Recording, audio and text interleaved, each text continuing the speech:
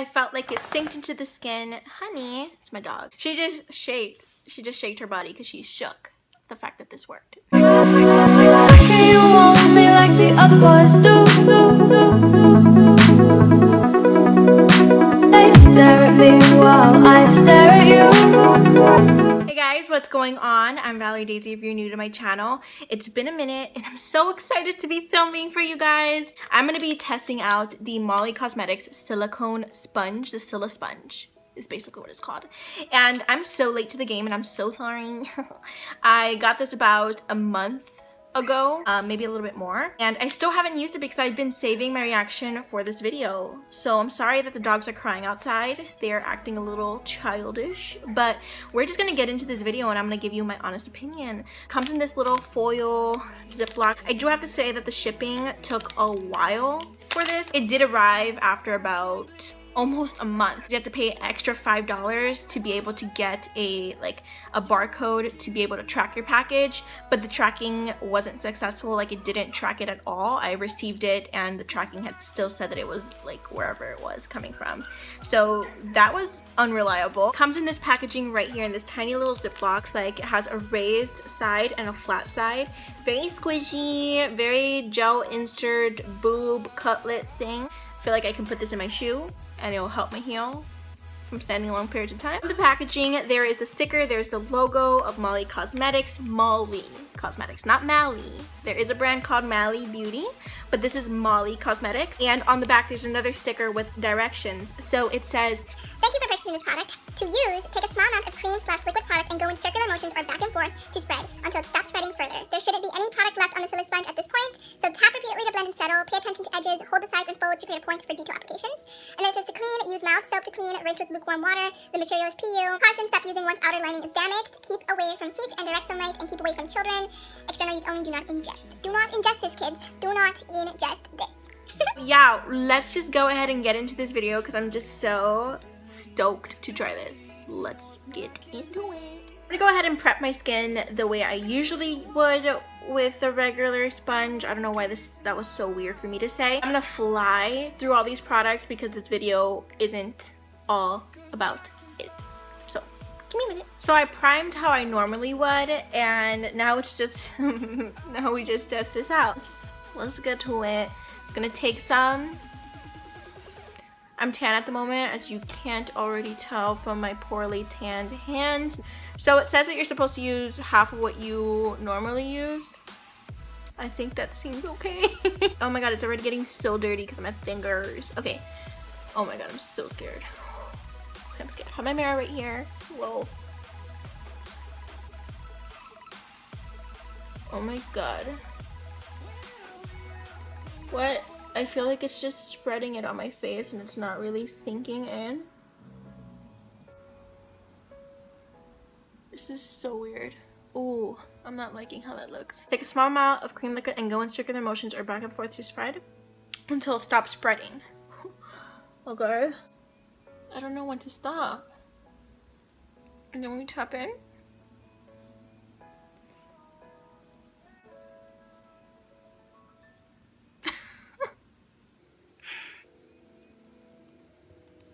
I feel like it's very hard to blend on my nose. I feel like my nose needs like a sponge to kind of just sink the product in. I mean, it's setting. It's good. The sponge looks like. Oh my god. Okay. In all honesty, it doesn't look as bad as when you first put it on. It's really good under my eyes.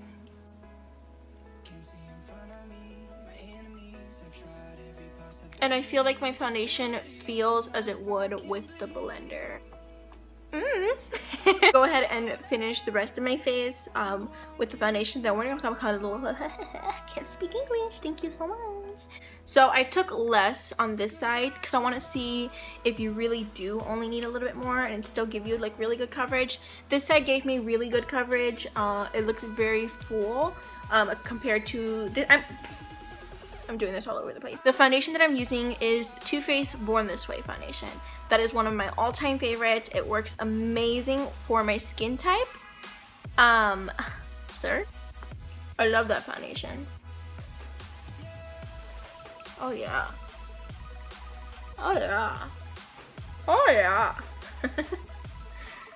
But as you can see, it took that little bit and made it like this.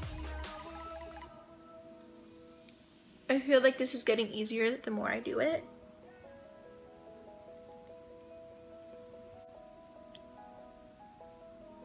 Very hard to get in that nose hole. Okay, so my face is done. This is one layer. This side I used a lot less, as you saw, and then this side I used a lot more, like what I usually would. To be honest, it does feel basic. It feels regular, like it does with a beauty blender. It did a really good job. Like, I'm actually surprised. When I first started blending it in, especially right over here, it looked like a mess. It looked like I just made the biggest mistake of my life. But as I was doing as the directions on the packet say to do, it got better and it got easier and it started to look a lot better. So I have this little kind of reaction right here that it looks almost like a dry patch, even though it's not. And the foundation is kind of settling into it though, as if it was a dry patch. I feel like it would do that with a beauty blender. Not sure, haven't really tried that. That came up this morning. It does help you save product, I feel like, because I used a lot less here and it spread it out like insane.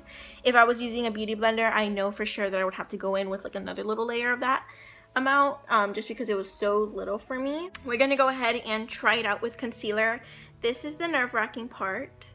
I'm scared, but we're gonna do it anyways. So concealer that we're using today is the Shape Tapees. I'm using light, medium, and light sand. This is what I've been using, especially with my tan. These concealers are just great. I'm so scared. So I guess we're gonna use less than what we usually would. I'm taking light sand as a highlight, and because we don't know how this is gonna act, just doing one dot and a couple right there. Hold the sides and fold to create a point for detail applications. Oh my god. This might go really wrong. I feel like it's gonna go really wrong. I'm gonna start with the chin, just because I feel like it's an open area. Oh my gosh.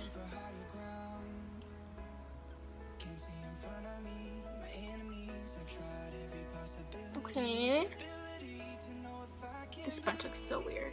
Kind of looks bleh. Stop being scared. This is like, it's doing okay. Like, it's not doing a horrible job, I feel. I'm not gonna take this on my eyelid just because I wouldn't do that even with the regular blender. I am doing this as I would regularly. Like regularly. But I feel like this is performing really well. It is taking a little bit longer than usual. That is it. I finished my face. Now I'm gonna go ahead and finish the rest of my makeup. This is what it looks like before setting anything with powder. I think it looks rather good for it being a sponge and for the way it went on initially before blending. My under eyes look good. I feel like my face looks exactly like it would with a beauty blender. So I don't know, right now it's like working very normal for me. My skin feels like it's just, I don't know, I feel like it's not so sticky. So I just finished doing my makeup, add a little contour, a little highlight, you know how it is. And I do have to say, I really do like the way it came out. In the beginning of me applying it, initially when I was first, you know, blending it in, it looked like I had made a mistake. It looked like, oh, what am I doing with my life? But as I did exactly what the instructions told me to do, which was slide it until it stopped spreading and then tap it in, it got a lot easier and it started to look a lot better. So I guess that's exactly how you're supposed to use it. The directions work for once in my life. And you know, it worked really well. The sizing of it was really awesome underneath my eyes. I did have a little more trouble around my nose. I felt like I spent more time than I should have in my nose area. So, I mean, I felt like it looked exactly how it would with a beauty blender. This side I went in with a little bit more product than this side, and this side came out practically practically the same as this one. So I do believe that it does save you product just because it doesn't sink into the sponge. It took a little longer to blend, which I feel was the downside of this overall. Just because with a beauty blender, I'm just a lot more quicker. Maybe I'm used to it. Maybe it's a habit that we developed, that we got so good at it that we finished super quick. It's just really effortless with a beauty blender. And then with this one, I found myself, you know, in areas taking my time and, you know, just trying to get it right. I'm gonna go wash it now and I'll be back. I want to see how it cleans off. So I washed it and surprisingly it was amazing. It washed off super easy. I just used regular dish soap, shoe charge, and it's clean now. So I love that fact because I'm so lazy at cleaning my beauty blender. Like, I need to get better, I know. Sorry, but I ain't got time for that. So I love the fact that this just wiped off super easy, and I feel like it's a lot more hygienic. And I'm into that, you know? I'm into that, despite me just telling you that I barely wash my beauty blender. I mean, I wash it, just not as frequent as I should. Oh my god. Okay, moving on. My final verdict, I actually really do like this and I'm excited to use it a little bit more and get a little more familiarized with it and get better at it. I feel like the more I use it, the faster I'll do my face. The faster my blending process will go, just as with the beauty blender. I'm sure people who have used brushes all their life, in it they transition to a beauty blender, they're kind of like weird and like slow, and then they eventually get better. So like with anything in life, you have to do something almost practically every day to get good at it. So I'm excited to keep on using this. My first impression was wow, it left my face basically like a beauty blender, and now I don't have to go buy a beauty blender. Beauty blender, how many times am I gonna say that in this video? I really like it. I don't think it accentuated any pores. I don't think that it settled into any like creases. I mean, for me, in my opinion, I think it worked really, really well. And I like it. So I don't think it was a complete waste of my $14 that I spent on this. I do recommend that you guys try it and you guys, you know, try something different. It's cool. It's cool. I can use this as like an insert, you know what I mean? Like a gel insert from my foot, you know? It worked for me and that's insane. So I hope you guys enjoyed this video. I hope you learned a little something from it. I hope you go and buy it and try it out. This is not a sponsored video. And yeah, I'll see you guys in my next one. Thank you so much for watching. I love you all. Goodbye.